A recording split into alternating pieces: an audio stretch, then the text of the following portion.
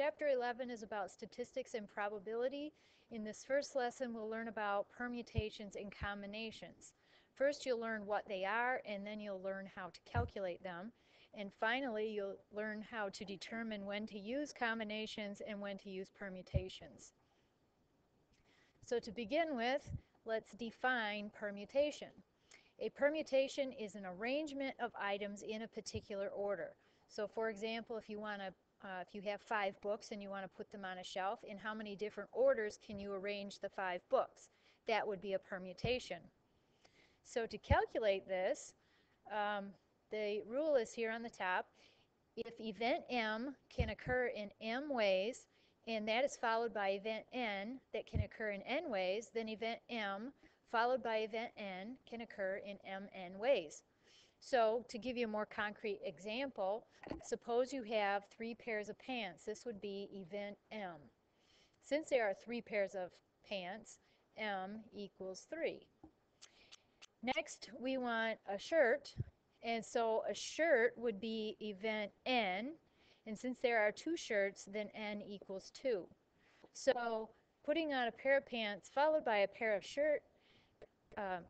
followed by a shirt can give you 6 outfits because 3 times 2 is 6.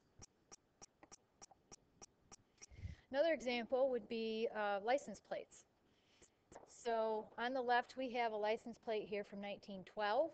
On the right, this is a Maryland license plate 2004.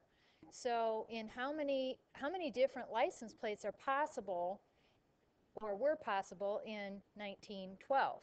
Well, it's a 4-digit license plate, and it appears as though all license plates contain numbers only.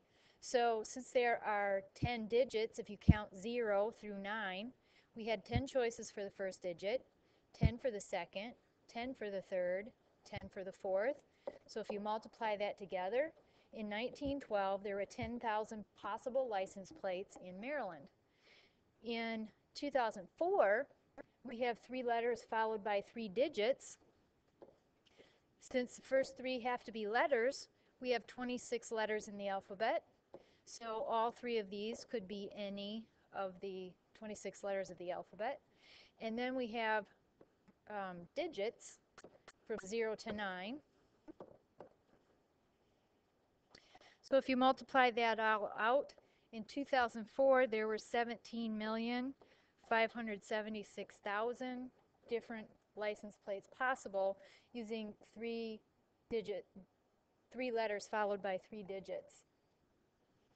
Another example of permutations might be arranging 3 items in some particular order. So if we have 3 items, let's say they're 3 books, and we want to put them in order, we would have to choose a book to go first. Since there are 3 books to choose from, we have 3 choices for the first position. Once that decision has been made, we only have 2 choices left, so the second position only has 2 options, and then the third position has 1 option. So if we multiply 3 times 2 times 1, we get 6. There are 6 ways to put 3 items in order. When you do a multiplication where you multiply every digit in order from a number down to 1, this is called a factorial, and it's written with an exclamation point. So you would pronounce this 3 factorial. So anytime you see the exclamation point, it means start with that number and multiply by everything down to 1. So if we wanted to calculate 4 factorial, we would do 4 times 3 times 2 times 1, which would equal 24.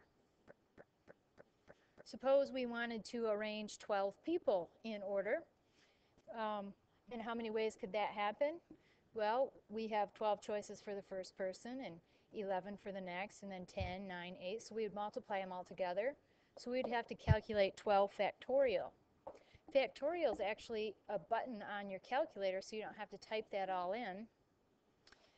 So to calculate 12 factorial, we would type in 12 and then go to the math button.